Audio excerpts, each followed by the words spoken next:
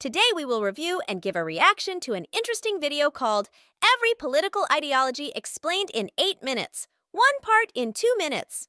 Conservatism. Conservatism, as the name suggests, tries to conserve traditional values. In Western culture, conservatives usually promote the nuclear family, organized religion, the military, and property rights. Liberalism. Liberalism is usually cited as the dominant ideology in modern history. It usually likes that every single individual has his own rights, that the government has to be approved by its own people, and that everyone should be treated the same way before the law. It also likes free markets, elections between multiple political parties, a separation of powers into different branches of the government, a separation of religion from the government, a set of fundamental values written in the Constitution, privacy rights, freedom of speech, freedom of the press, freedom of assembly, and freedom of religion. Moderatism.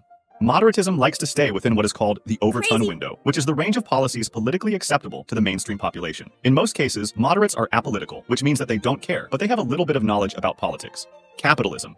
Capitalism is an economic system based on the private ownership of the means of production and their operation for profit. The central characteristics of capitalism are private property, free exchange, competition, division of labor, and social cooperation. Socialism.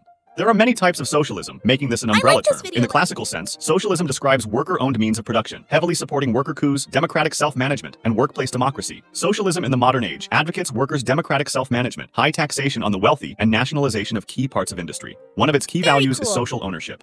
Syndicalism.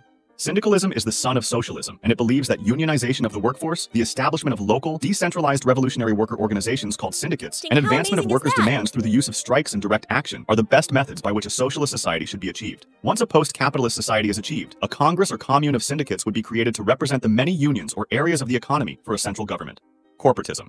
Corporatism advocates the organization of society in different areas of employment, like agriculture, military, engineering, etc., which people get assigned to based on their interests and skills. It believes in a cross-class system of regulation, in which the workers, employers, and state negotiate with one another in order to most efficiently run the economy and satisfy, in theory, all parties involved. It does not refer to a political system dominated by large business interests. That would be a corporatocracy. This is very funny. Libertarianism.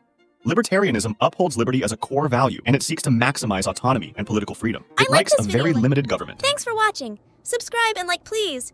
I suggest you watch more of my videos. Go quickly.